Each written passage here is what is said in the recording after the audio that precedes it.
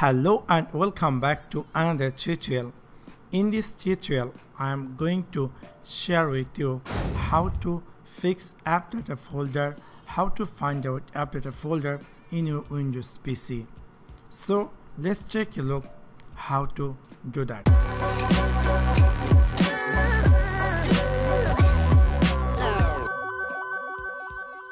In order to do that, I am going to share with you within 2 steps how you can find out or how you can access AppData Folder. Simply in your keyboard press Win key plus R and then you will find here run command will appear.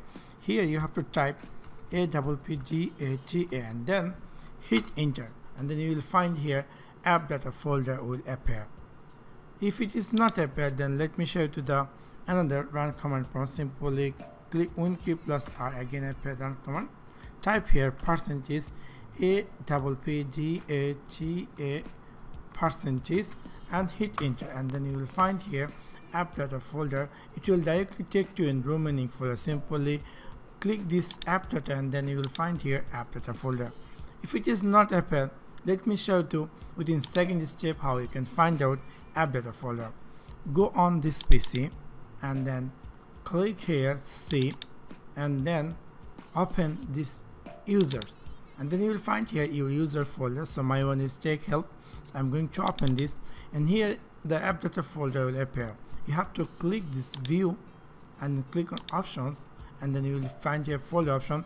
Go on view tab and then choose this show hidden file folder and driver. Simply click apply and then click on OK and then here you go, you will see this AppData Folder is appear. So this is how you can find out or fix your AppData Folder. Maybe somehow or some cases if it is not appear AppData Folder, you need to restore your PC. If it is still facing, then try to reinstall Windows. So that's for now, and don't make to do yourself. If you don't know how to reinstall your Windows, try to talk someone who knows. So that's for now. Thanks for watching my video. See you next one. Peace.